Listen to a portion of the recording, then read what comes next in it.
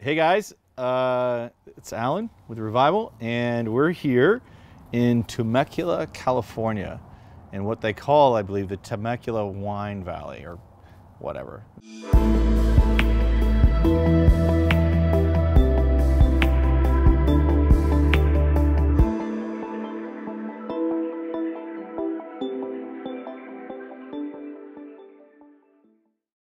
So to explain a little bit further, we're at the Doffo Winery that happens to have a vintage motorcycle collection. So he's got it all decked out in there with quite a few rare Italian and European and a few American motorcycles. So it was a natural place to have this event. I think it's worked out pretty well. The funny part is you're walking through this wine vineyard and there's like random motorcycles mounted in trees and bushes and on poles and on all the railings. So it has a vintage motorcycle vibe. I didn't know that motorcycles and wine went together.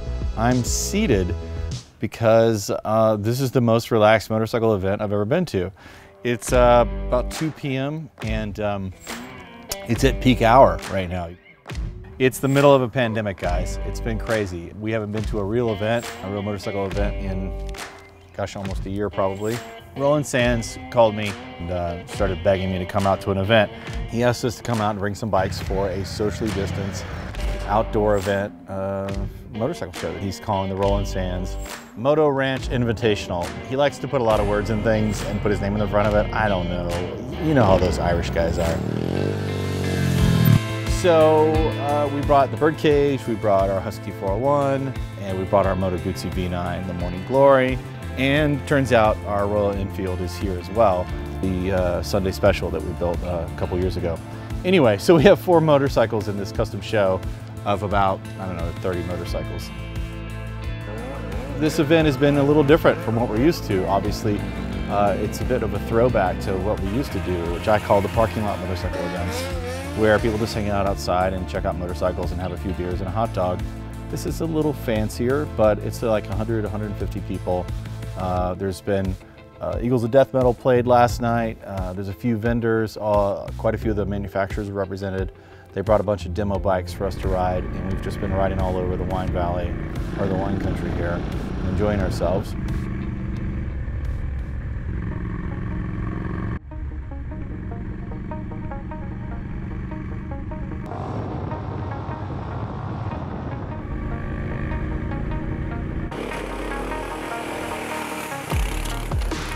I'm here with Roland Sands, right? Roland Yes, Sands? that's right.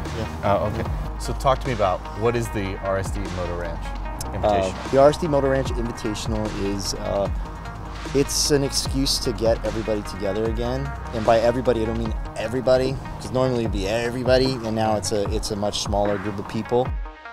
So you have to understand that most of the events we go to, there's a few hundred or a few thousand people that are up till midnight or till 3 o'clock in the morning drinking tons and blowing off steam.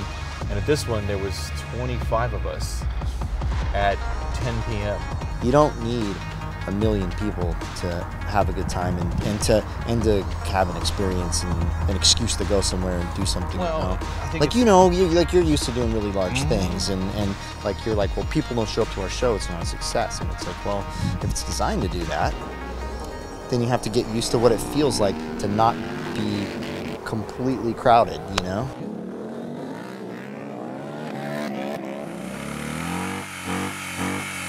Let's change this up. You're happy with what's going on?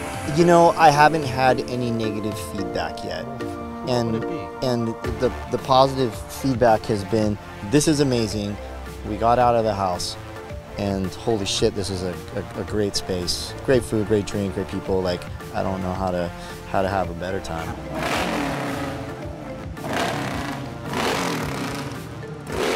So of all the motocross tracks that I've ridden on a wine vineyard, this is the best one.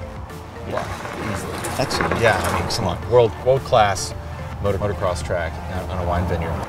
To come here and get to have this experience and ride motorcycles all day and ride all the bikes you've wanted to ride for the year, but do it on great loops. You know, it's an hour loop, it's a 2-hour loop maybe. It just depends on what guys want to ride. So you get to really experience the bikes like fully.